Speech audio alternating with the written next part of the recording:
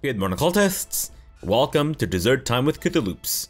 Well, folks, it's that time again to send off another successful campaign with a post-mortem. I'm not gonna lie, this one surprised me. When I first started this campaign, I didn't think I would enjoy it as much, but I ended up having an absolute blast. If nothing else, this experience has certainly opened my eyes to the possibilities of future Christian campaigns. Now, before we delve into our family history and our accomplishments, let's go through the rest of the world and see what we've crafted. So, up north in Britannia, it seems that the seat of emperorship has moved from Dublin to Scotland? Huh. Really? How did this happen? Ah, I see. They're still operating under open elective. Okay, nice. And she's been crowned by the Pope. Fantastic. And she's also content. I wonder if this is someone that we installed into Scotland ourselves. Wait, let me take a look at your kingdom title. That should give us a clue. Yeah, it's actually the same person that we gave the Kingdom of Scotland to. Fascinating. So I guess it hasn't been that long. Wait, how long has it been? Well, she's 50 years old, and I think I usually gave the titles to the younger folks, so it might have been 30-something years, maybe? Possibly, who knows. Anyways, in places that we haven't really touched that much, i.e. Scandinavia, it seems that Norway's kind of the dominant force, followed by Denmark and then Svithjod? Or is it kind of the other way around? Just in terms of their military strength, though. Yeah, I'd say Norway is probably the strongest, followed by Denmark and then Svithjod. Wait, he's tribal? Oh, they're all tribal. Wait, sorry. Yeah, they're all tribal. Oh, except for Denmark. So maybe Denmark's actually the strongest one. Well, it doesn't matter. The Valkyr is in Denmark, and I guess that's what's the most important bit there. And Lapi is Finnish and also Germanic. Interesting. Well, we'll take a look at the religion map mode in a bit. But Eastern Europe is kind of still a bit of a mess. Ruthenia seems to be expanding somewhat, but otherwise, pretty much still status quo, I would say. With Novgorod here, I guess it's a little past Eastern Europe, isn't it? Yeah, Novgorod here seems to be taking a fair bit of control, which is pretty cool. But otherwise, the Bashkiria Horse Lords are still mostly dominating this area here. I wonder if they would eventually win over. Possibly? But I guess it kind of depends on how aggressive the AI wants to be. The Eastern Septs we've taken over, so that's dealt a pretty heavy blow to the Horse Lords around here, just in general, I think. Because they tend to, I guess, kind of cluster around one location and then just really wreck shit all over the place. But since we've taken the Eastern Steppes, I think we've somewhat curtailed that. And these guys are feudal Tengri. Wow. Yeah, I did not see this coming at all. This was really fortuitous that they settled down. Wait. Abbasids? They're still around? There's still 66 of them. Interesting. And there's Zikri, or at least this guy's Zikri, or Zikri or something. Weird, but very cool. And we still have Tibet as a tributary state. Not really what I intended, but sure. We could actually release him, but nah, that's fine. He's a strange looking wife. Why does she not look Budpa? Oh. I think I see. Okay. Okay. So I think if we go all the way back, there we go. That's why she looks Iranian. Because ancestrally, she kind of is, I guess. And down in India, the Rashtrakuta are still doing pretty well, I would say. I think they pretty much have, well, most of the Deccan Empire territories, except for Ruda here. I'm surprised that they haven't been able to take this all back. Huh. a lot more troops than I expected. And they've got fair number. Obviously no match for ours, but still. And I'm sure we'd have a lot more troops if I let go of some of my vassals. But nah, that's fine. And Orissa here is a little bitch of Rajtakuta, it seems. All right, well, over in Africa, Panem Bornu are Fraticelli, and I think they've got a smattering of still African vassals here and there, but I'm pretty sure the Fraticellism is here to stay. Yeah, good grief, really? Even here? Fair enough. And it seems that they're being attacked by... Oh, Mali? Really? Okay. And also, this guy's trying to take Darfur, which kind of makes sense. This, however, not so much, but we're not here to discuss that. And Mali here is also Fraticelli, and it seems that they've actually converted all of their vassals into Fraticellism. Wow. Holy crap, holy. The Latin Empire is still... Oh, shoot, I forgot to do something that I meant to do sooner. But anyways, my brother is still ruling the Latin Empire. And he's got a... Oh wait, that's Asnar. Huh. And this is Agnatic Cognatic Primogeniture, so he's just going to inherit everything.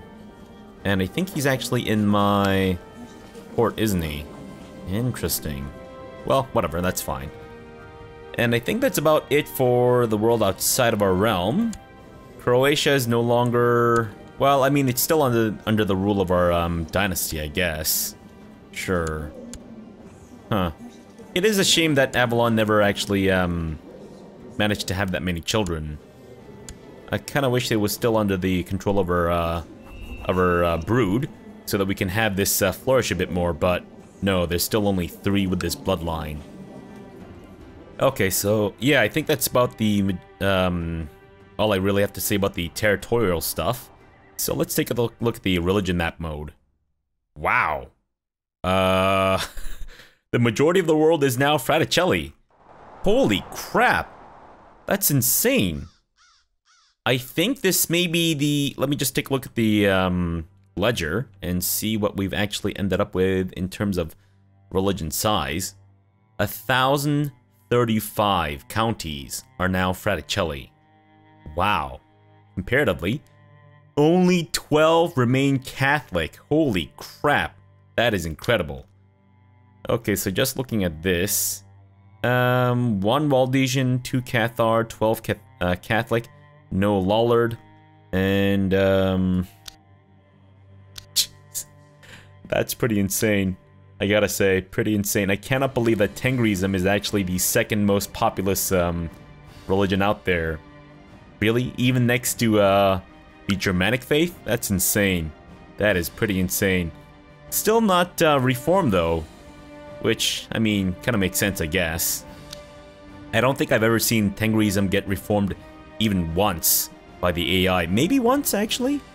I've certainly never seen the African religion get reformed, I don't think. Germanic religion gets reformed quite often. What else gets reformed, I find? That's about it, really, in terms of pagan religions. Yeah, only Germanic stuff gets reformed, I find. Anyways, before I start to sound more like a broken record... what else do we need to look at here? I think that's about it for our religion map mode, right? Oh wait, no. Maybe there's a bit more to see. So, I guess the little bits of Catholicism that still remain are mostly in Britannia? I can see 2 right there. But what else? Where else does Catholicism exist? A little bit over there. A bit over there. And... I don't know if it's even worth looking for. No, because it is a dying sect of Christianity, which is pretty funny. Okay, what else do we want to look at in terms of our ledger? I guess we can start going through our dynasty now. But independent states, obviously with the strongest, followed by the Latin Empire, and then the Deccan Empire, followed by Tibet. Really? Tibet's stronger than Britannia? No way. That's crazy. What have you been doing that you're not as strong as you should be? Where's Tibet? Oh, with all their military fully replenished. I guess that kind of makes sense. Wait, so is Tibet bigger?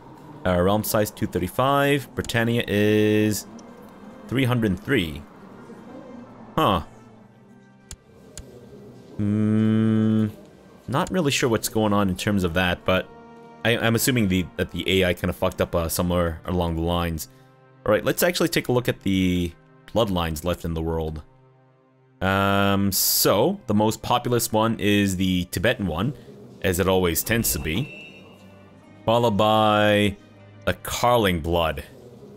I'm pretty sure the vast majority of this belongs to us. Yeah. The vast majority. There's still a little bit left from the De Navarra bloodline, which I think may have actually been a cadet branch of our dynasty, if I'm not mistaken. So this guy, Lope the Hunter. Wait, he must have come from someone, right? So how did the Carling blood start with these guys then? Okay, let's see how far back we need to go. So this guy might have been the first one to get the Carling blood.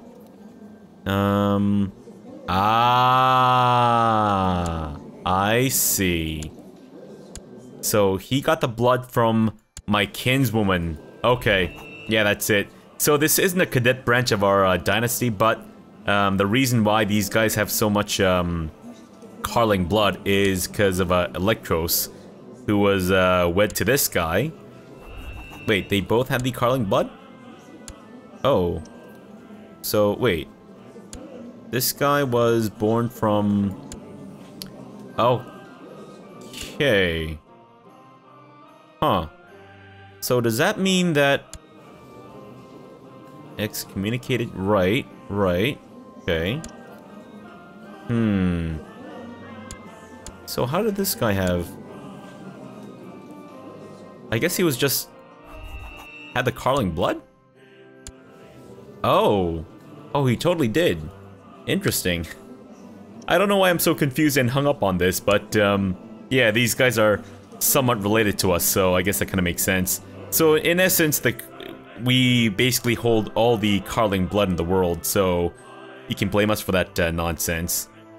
The third most populous is the blood of Ragnar Lothbrok, Leatherpants himself, whose blood we were never able to incorporate into our own, but I guess we never really tried to get too much of the blood mixing until the, I guess, half of the campaign, or the midpoint of the campaign, or closer to the end, which is unfortunate because I feel like I could have gotten the History is in my blood achievement through this, but that's fine. We can leave that for another time. So then after Leatherpants, we have Transylvanian's bloodline, the Saintly blood, which is the first Saintly blood I've ever gotten in any of my playthroughs, which definitely came in unexpected, I would say. I think in this campaign I've accomplished all the achievements that I set out to accomplish, plus a few more, like St. Thomas's Dream, as well as Never Start a Land War in Asia, and the one for the Saintly one? Yeah, that one I did not anticipate or expect either, so that was pretty cool. And then we have Zeister's bloodline and all that such, but I guess we might as well just go through our family history if we want to go through the bloodline stuff. But before we do that, let me just take a look at this too. So we have the majority of the wonders in the world, obviously. The ones that we don't have, Stonehenge, because we gave that away, the Hagia Sophia, and the mausoleum at the Halicarnassus. But other than that, well, I guess they're building a caspal? No, a cathedral in Lesvos. So they've got a lesbian cathedral being built here. Fantastic. Who commissioned this, by the way? Who commissioned this lesbian cathedral? Oh, this guy. I see. Oh, so my cousin started it, and then Ordoño took over, and then Muñoz renamed it? From what? From what? The Grand Cathedral to Lesvos Cathedral, I guess? Huh. It's a shame I can't rename it for myself, otherwise I would definitely name it the Lesbian Capital, or the Lesbian Cathedral. Sorry, something I forgot to do is change our adjective, which should not be Latin, to ultramarine. There we go. And that, of course, changed nothing, but that's fine. Actually, no, it should have changed Hispanian. What? But the Hispanian title isn't my primary title, though. If I do that, that's Hispanian, right? What if I set this back to Ultramar? Oh. Maybe I need to destroy this title then. Alright, sure. You know what? Let's not worry about that. It's fine. Just imagine that this says Ultramarine Army instead of Hispanian Army. And we're all good. Wait. What if we change the Hispanian thing to that as well? Adjective. Ultramarine. Oh, still looks the same. Unbelievable. That's just some unadulterated garbage right there. Alright, well, you know what? That's fine. Let's just go through our family dynasty now. Okay, so where do we start? Oh my god. What are these long-ass lines? I guess we did have a lot of children and such. Let's go to the very beginning. The absolute top. And we arrive at... Wow. This is so fucking slow. Who? Oh. Maybe we've gone back a little too far. This was before our time, I'm sure. Yes. Actually... Oh, come on. Alright. This is gonna be insane. There we go. So we started this campaign as Duke Lope, who was Occitan, I believe, if I'm not mistaken. But we quickly changed his, what's it, culture to a Basque, thankfully, which allowed us to change our succession law to absolute cognatic. So, oh my god. There we go. So our very next ruler was in fact Sovix, a lady. And she was beatified but not sanctified, but that's still pretty cool. So I don't really remember what we did with Lope. I think we just ended up getting a whole bunch of duchies. Which was, you know, I guess pretty cool, but not nearly as cool as Sovix taking the kingdom of Aquitaine. And I guess she was first married to Mediogre. Wait, who was Mediogre in relation to Sovix, though? Our kinsman. Oh, right. That was, I think, Sovix's uncle? If I'm not mistaken? Yeah, because he gave... No. He gave birth to... Might have been a sibling or something. This is so confusing. I'm sorry. I just can't seem to wrap my head around this. So you were the son of... Oh. Wait. That's Mediogre. That was... Oh, it was Sovix's nephew. Right. The one that we had married to, or Della was married to, what's his face? The Carling guy. Yeah. Karl the Quarreler of Bavaria. Wait, is this how we started the whole, Carling blood thing?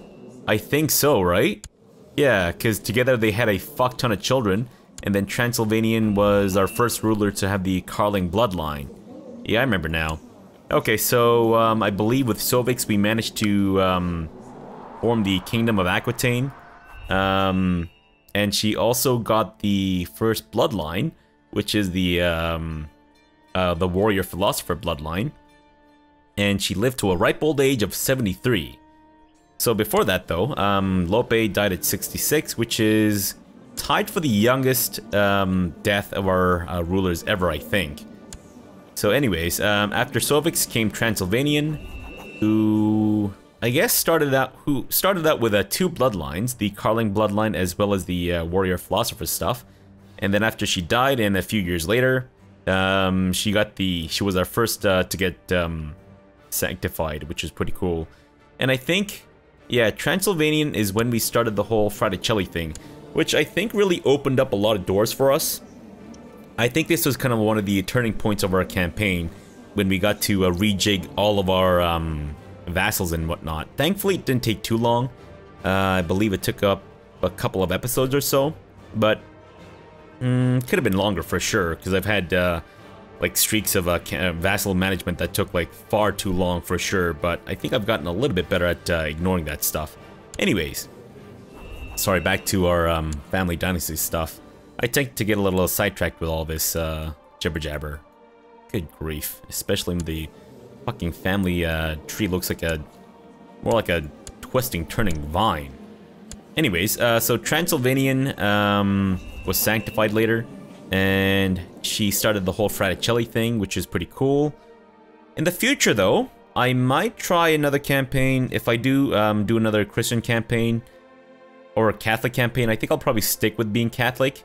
Fraticelli is really cool because it's a lot easier to vassalize the ducal level pope, but I think it's kind of bugged. I think there are a lot of there were some features, maybe not a lot, because I don't really play Christians very often. But I feel like there was a lot of stuff that we could have done as a Catholic that we weren't allowed to as a Fraticelli for whatever reason. I feel like either maybe the Fraticelli religion just didn't really get much attention after during the development of Holy Fury or something, but it certainly feels like a lot of stuff we couldn't do for whatever reason, and I feel like it's just an oversight by Paradox, or it's a bug or something, which I guess is kind of an oversight too. So anyways, but sorry, something else I wanted to discuss was how we had this kind of branching thing happening in our dynasty, where we had our main branch, and then we had the rival branch, when shit started to go crazy, go nuts, with our various family members and their children being all of the, well, wrong religion, and also being independent. Like this guy, when he was the king of Germany, he had his own thing going on, even though Transylvanian was, and her bloodline was supposed to be the whole thing. But then again, I mean, we also had children as Transylvanian who ended up taking the throne for various places when they should not have. Yeah, Obeko I don't think was never meant to rule, but somehow things just kind of ended up with him taking the throne. I think I remember that, which was pretty interesting.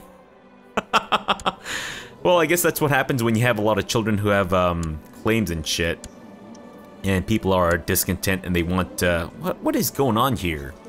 They want claims to be pressed and all that such. Jeez, this family map is like, or family fucking tree is really messed up. I'm seeing like duplicates of people. Good grief. Anyways, so I think Transylvanian may have been the first one to go down the Hermetic Society route. I think, just based on the number of, yeah, and the fact that she was a pilgrim too.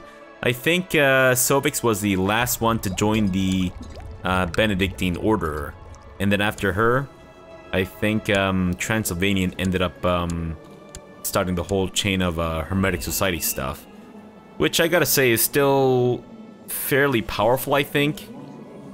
I don't know if I can say that it's overpowered, because there's certainly some cost to it. Like, for example, if you want to use the artifacts that your ancestors created, or the, the Magnum Opus stuff, then you have to stay with the Hermetic Society unless your learning is, like, sky high. But even then, I think there's still some stipulations on which artifacts you can or cannot use. So it's a bit of a toss-up, but still pretty cool.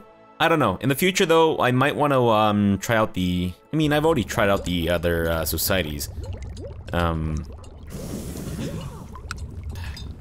We can't really do the, these warband stuff as Catholics, can we? No, I don't think so. Unless we're somehow nomadic. What about wolf warriors? I guess for tribal? Perhaps? Because it says one of the following must be true. Yeah, I think as long as we're not zealous and we're tribal, we might be able to join different warrior societies, even if we're Catholic and whatnot. But it is kind of a shame that the Catholics don't have their own warrior society thing.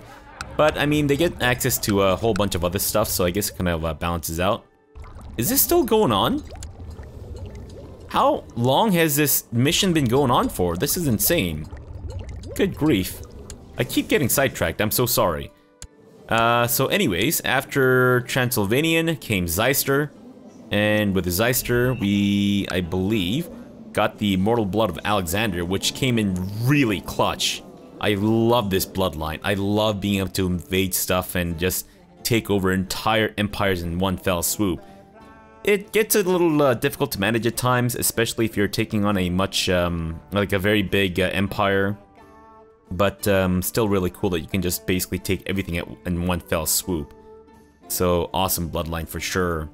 And with Zeister, I think we embarked on our first crusade. Is that right? Yeah, I think Zeister was at around that time when we did our first crusading and stuff. And wait, we took Africa with her, right? Or did I not? I could have sworn. We took Africa and then we set up someone else, or sorry, not Africa, but the Maghreb Kingdom, and we set Hellion as our beneficiary, right? Yeah, and then Teresa took over, and then she ended up not having any children because she was in my court for 50 million years or something, and I just completely forgot about her existence. Didn't get her married, etc., etc. Which doesn't really matter in the end. And then Avalon took over because the previous owner didn't have any heirs. Okay, so I think that's what happened with Zeister. And then Vanthus came along, and I believe Vanthus was the one that got the whole, took over, what's it? All of the, de jure territory of Ultramar now, with our use of the invasion CB, which came in, again, really, really clutch. It's awesome timing there. Wait, did the Kingdom of Jerusalem get in? Are you serious? Oh, come on, man. What keeps happening here? How do these guys keep getting given, like, multiple viceroyalties? Did I do that? Did I err? I may have erred. Conquered as a claimant? What? You can do that with viceroyalties? Interesting. Annoying, but interesting. Good to see. Good to know that that's possible, I guess. So, anyways, what was I talking about? Oh yeah, Vanthus was the one to do the whole. Was the one to get us the Dea Vult achievement, I think, when we established the empire formerly known as Outremer, which I believe is just French for overseas, and which is what I tried to do with the whole Spanish thing. But apparently Basque is a completely different language. I just kind of assumed that Basque was like a dialect of Spanish, because I used to have a coworker who was actually Basque, and he spoke Spanish all the time, which I guess kind of makes sense considering that the Basque people currently do live in what is now Spain, so I guess they would learn both Basque and Spanish. But yeah, he never mentioned that Basque was its own language. We talked about that stuff for a little bit, but yeah, anyways, I guess I didn't really never clued into it myself. So yeah, I mean, I guess we could just change this to the Basque version of overseas, but I don't know how accurate the Google translation is. Anyways, so Vanthus was the one to basically destroy the Islamic caliphates, and I guess they never really fully recovered from that stuff. And then she died of cancer, but I think we kind of let her die of cancer because we wanted to have Marios take over. Oh, with Avalon, I believe... Yeah, Vanthus was also the one to join the 4th Crusade, I think?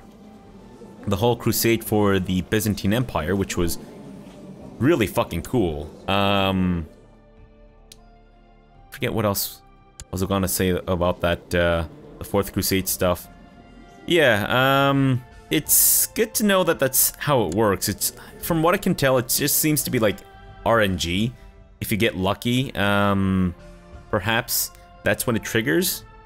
I'm still not entirely sure, because I feel like I should have been able to change the Crusade target to the Byzantine Empire at any point when the Crusades were being, you know, thought of and all that stuff.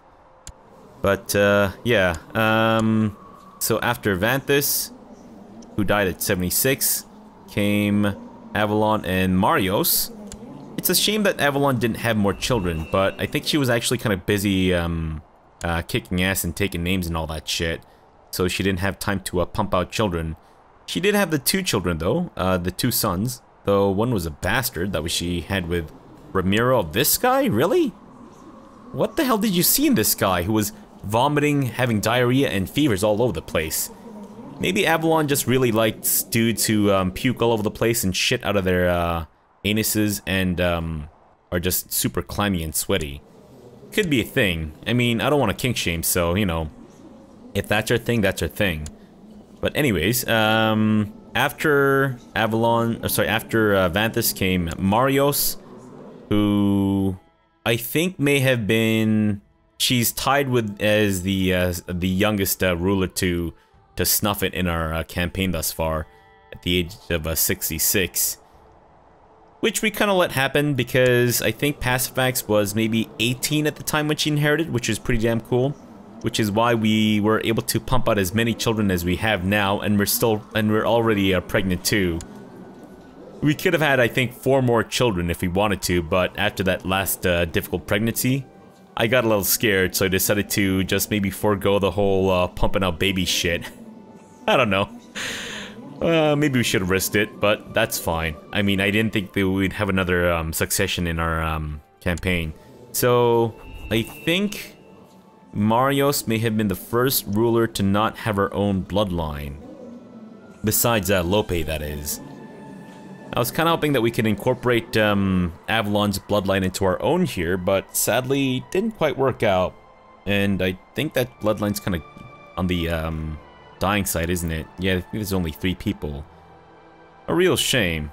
We somehow managed to get the bloodline of Attila the Hun to survive, though.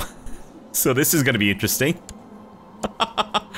Unfortunately, none of them are geniuses, which really just takes the fucking piss out of me, but oh well.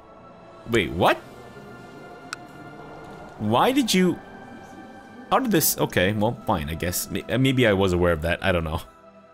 But anyways, we ended up with, at the very end, we ended up with Pacifax, who inherited at the age of 18, and is one of the, I think, only other truce breaker characters I've ever played in the entire time that I've played CK2. I don't know what it is. To me, breaking truces is just like it's like a soft lock. It's like something I don't ever want to do. I'm aware I can do it, and I know it's not a huge penalty, especially when your dynasty's already built up so much prestige, it doesn't really matter. But to me, it's like a soft lock, and I don't want to violate that truce, because the fun, I feel like the part of the fun comes out of finding a way to circumvent the truces, either through assassination, or, oh wait, that other assassination thing that we did was, that was a lot of fun.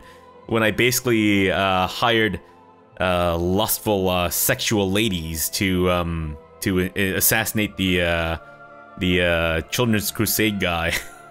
I guess it would have been cool to see that in action, but I'm also kind of glad that we stopped that nip in the bud, because it seemed like I wasn't able to call in crusades against heretics and whatnot, even though it seems like, you know, the Pope himself can actually call crusades for it. But yeah, even still, probably best that we nip that in the bud. But in the future, I definitely let that progress, and just to see how it all goes down. But yeah, so yeah, part of the fun for me comes in finding ways to work around the truces and do the whole assassination stuff. It only really works in certain circumstances, but still cool that it's an option. But yeah, I apologize that this post-mortem has been, in particular, has been extra rambly and drony. I kind of wish I had more stuff planned out and thought up, but I guess that's kind of it. Yeah, we ended up with Pacifax, who turned out to be a pretty awesome ruler herself. Also got the Crusade stuff, and I think she was the first one that we tried out to, as the first one to have be the beneficiary. Wait. The crusade that she went on was the first time that we set ourselves up as the beneficiary. That's it. Sorry. Really had to use, pull up all my fucking, mental acrobatics to be able to, pull that off, it seems. But yeah, cool to see that that's what happens when you do that.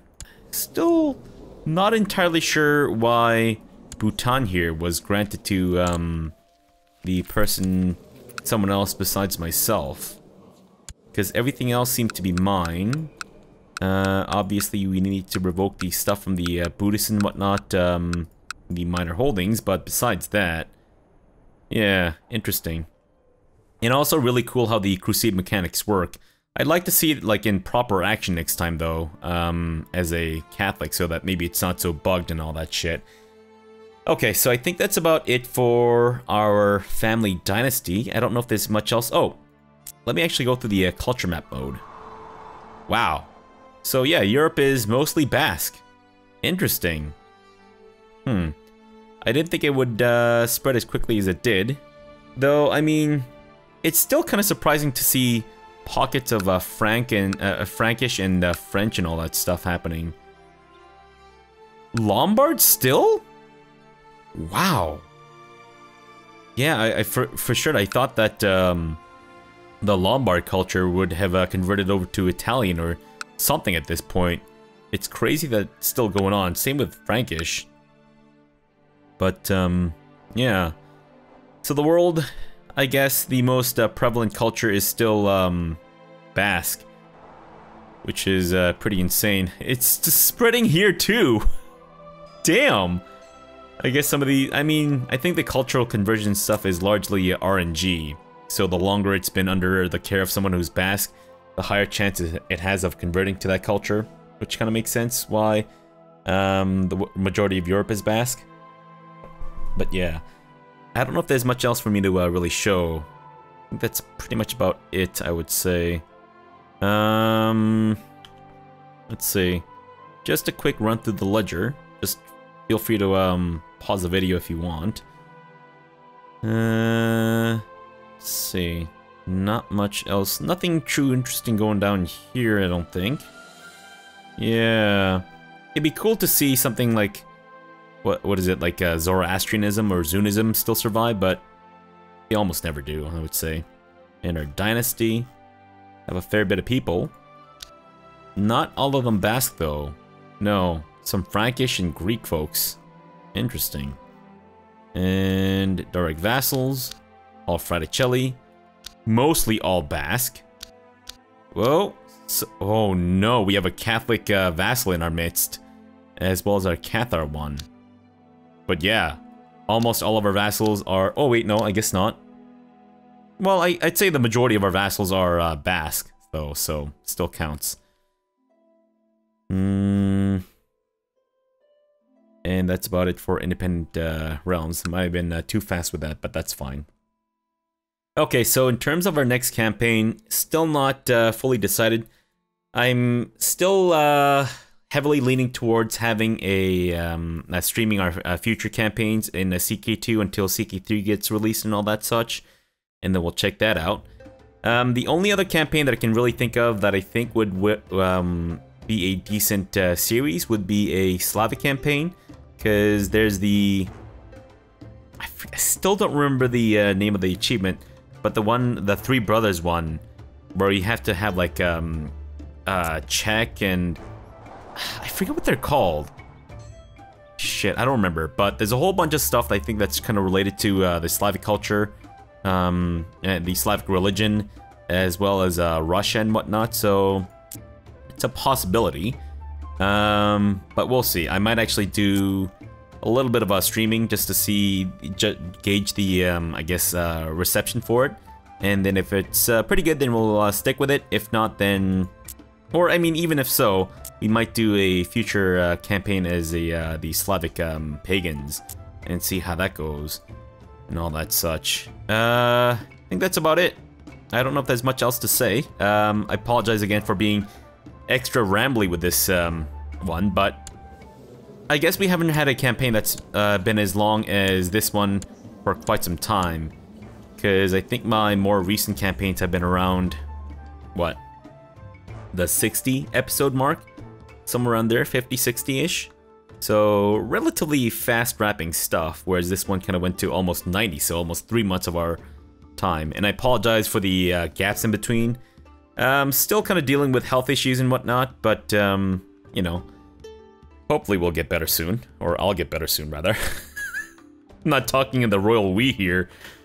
I'm not a megalomaniac. But yeah, so let's wrap up our post-mortem before I keep saying and sounding like a broken record and all that shit. And embarrassing myself further. What else did I want to talk about? That's about it, really. Yeah, I really enjoyed this campaign. The takeaway is that in the future, if we do another Catholic campaign, we might stick with being Catholic rather than switch over to a heresy, just so we can kind of see how it's supposed to work, quote unquote. And what else? What else? So at the time of recording, I have approximately, let me see. I think I have 150. Let me just get the right number of achievements here. I have unlocked 115 achievements out of a possible 166 in CK2. So I believe that's 71% thus far. A lot of the stuff that I don't have are very specific ones. Like, for example, start out as a British king or whatever, a very specific British king, and then take over all of Britannia, or something about being Anglo-Saxon, or like being one of the historical characters. Like, a lot of the achievements that I don't have are for the historical characters that are supposed to accomplish certain things. So things like that, but I think that's more fitting for a stream campaign and that kind of stuff. So that's probably going to be, you know, as a stream. Good God. Okay, but yeah, let's end the post-mortem here. We'll be back in our future campaign, whether it's recorded one as a Slavic pagan or a mini-series or something in a stream. We'll be back for sure. I think I'll probably take a bit of a break from CK2 though. Maybe, I don't know. We might actually just put a break in here so that we have another series in between. Or we can just start streaming the CK2 stuff as soon as possible, I guess. And I'll be sure to have an announcement on my channel page to make sure that you guys know when and where I'm streaming and all that such, so that you can join me if you so choose. Alright guys, that's enough of my rambling. So sorry about the verbal diarrhea that just spewed forth. But none of this is scripted. I don't really write anything down. I have a few bullet points that I want to address, but I didn't really do any for this time, so oops. I guess that's one of the reasons why I'm so rambly today. Oh, and we also conquered China. I should have mentioned that. Fuck. Good God. Alright, guys. Thank you so much for keeping up with the campaign. Thank you so much for even spending a busy, like a minute of your busy day listening to me ramble and bumble through the this Christian campaign. Thank you for the comments and the tips and suggestions and the likes. Thank you for subscribing, and if you want to support the channel, you can always leave a like, leave a comment, subscribe. And if you want to support the channel financially, you can do so via Patreon or by joining the channel as a member via YouTube or subscribing to me on Twitch. Any way works, and even just leaving a like or a comment is definitely supporting enough. Alright guys, so let's leave this off here. We'll be back whenever sometime in the near future with a new CK2 campaign. If I don't see you then, I'll hopefully see you around somewhere else on the channel in our future series and stuff. Okay, so thank you so much for watching, and have an amazing breakfast.